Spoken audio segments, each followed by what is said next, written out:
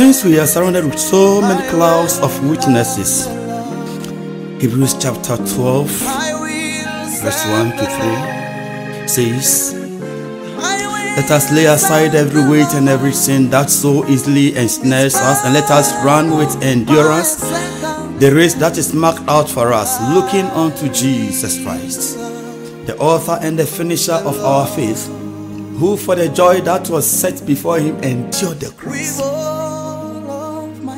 despising the shame. In the name of Jesus Christ of Nazareth. One is saying, when I am done with these marital issues, I'll be able to serve God very well. When I'm able to get into marriage, then I will serve God very well. Oh, I am waiting for my financial breakthrough, and I believe it will enable me to serve God very well. One is saying, for now I'm a student. When I finish school, I'll be able to serve God very well. There are so many reasons some of us are failing to stand for what the Lord has called us to do. Satan is also helping us to postpone our duties with 1,001 reasons until the time of our stay here is done. But the Lord God Almighty is calling us, in spite of our circumstances, in spite of our challenges and comforts, in spite of our situations, He's calling us to rise and to stand for Him and to serve Him and to do what He has called us to do, looking unto Jesus Christ, the author and the finisher of our faith. In the name of Jesus. I will serve the Lord with all my heart. I will serve the Lord in spite of my circumstance. I will serve the Lord. I will love the Lord. I will love the Lord in spite of my circumstances. I will love the Lord. I will serve the Lord. I will serve the Lord in spite of my circumstances. I will love the Lord with all of my heart, with all of my heart, in spite of my circumstances. I will love the Lord. I will love the Lord. I will love the Lord in spite of my circumstance. I will love the Lord. You know, there is one truth. Even though the Bible has prophesied about the perilous times or the hardness of the times, I have never seen a scripture that says that the hardness of the times will cause the power in the death and the resurrection of our risen Jesus Christ to be reduced. No. So because of this, in spite of whatever we are going through, we can pray and surrender our problems, believe God for solutions, depend on the power of the resurrection of our Lord Jesus Christ to overcome our various problems, to overcome our various issues. So we'll be enabled, we'll be empowered to do what God has called us to do. So now what I want us to do is that we are praying to God. There are so many issues diverse issues. The Bible says, be anxious for nothing, but in all things, Philippians chapter number 4, verse 6 and 7. In all things, by prayer and supplication, let your requests be known unto God.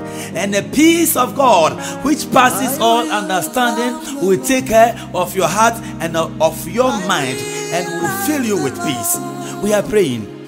We are bringing all the real issues, all our issues to God. We are telling God, God, I surrender these things to you. We are praying in the name of Jesus. In the name of Jesus Christ. We are praying. Yes, Lord. We are praying. The power in the blood of Jesus, the power in the resurrection of Jesus Christ is able, to deal with every issue, So we are not allowing the issues to overwhelm us. We are not allowing the issues to overcome us. We are bringing them to the power of the cross, to the power of the resurrection. And we are trusting God. We are believing God for solutions in the mighty name of Jesus. I want to hear you praying in the name of Jesus. I want to hear you praying in the name of Jesus Christ of Nazareth, because it is action time. It is time for us to take action for the Lord. And those burdens must be offloading. In the name of Jesus Christ of Nazareth. In the name of Jesus. Oh, in the name of Jesus Christ of Nazareth. In the precious name of Jesus Christ. In the mighty name of Jesus Christ. In the name of Jesus Christ of Nazareth. Listen. He says, if a man wants to follow me, if a man want to be my disciple, in Luke chapter 9 verse 23, let that man, let that woman deny himself, take up his cross daily and follow me. Daily there will be burdens, daily there will be issues, but the Lord is calling us to carry our burdens daily and follow him. Matthew chapter 11 verse 28, he says, come unto me, all who are heavy laden, all who are carrying loads.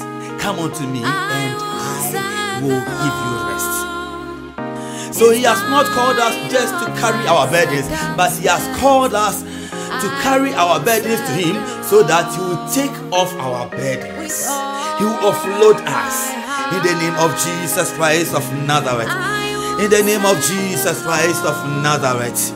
In the name of Jesus Christ of Nazareth. Maybe you are a minister facing financial issues, and because of that you are about quitting. The Lord is empowering you to stand again. In the name of Jesus Christ of Nazareth. Maybe you too. You may be in the case of Abraham. The Lord God Almighty is calling you. The Lord God Almighty is calling you to live certain lifestyle. But you are telling yourself, when I live this lifestyle, what would I eat? What would I drink? How will I live? Just as Abraham left his country, left his people without considering what is going to happen to him and where he was going. So the Lord is calling you. You don't know what you are going to eat. You don't know what is going to happen to you. But the Lord God Almighty is calling you to stop that act. Stop committing yourself into the hands of the enemy. Stop following that motive. Stop following witch doctors. Stop following men. For the grace of God is here. Take action. For the Lord God Almighty is here. Take action for him. As you take a step of faith, he's meeting you. He's helping you. He's clothing you with a new garment. He's putting a new sandals on you. We are praying to God. Tell God, I have come. I am ready. I am ready to walk the path you have called me to walk. Let us pray. In the name of Jesus Christ of Nazareth. In the name of Jesus Christ of Nazareth. I am ready to walk the path you have called me to walk. In the name of Jesus Christ. In spite of the challenges, although I don't have all that it takes, although I don't know the future yet, but your word says, I will live because you live. In the name of Jesus. And because you live, I will face tomorrow. I can face tomorrow. In the name of Jesus Christ of Nazareth. In the precious name of Jesus. Thank you, Lord Jesus. Thank you, King of Kings. Let's raise our hands and make this confession before God. Say, in the name of Jesus, I surrender my burdens, my comforts, and all the things I'm going through. I surrender to Jesus Christ. I surrender the burdens to Him, and I take His burdens. I walk with His burdens. In the name of Jesus. His yoke is easy. His burden is light. I receive the grace to be concerned about the matters of Christ. In Jesus' mighty name. In Jesus' mighty name. Amen. In spite of my circumstances, I will love the Lord. I will serve the Lord. I will serve the Lord. In spite of my circumstances, I will love the Lord. With all of my heart, with all of my heart, in spite of my circumstances, I will love the Lord. I will love the Lord. I will love the Lord. In spite of my circumstances, I will love the Lord. I will serve the Lord. I will serve the Lord. In spite of my circumstance, I will serve the Lord. I will love the Lord. I will love the Lord. In spite of my circumstance, I will love the Lord. With all my heart, I will serve the Lord. In spite of my circumstance, I will serve the Lord.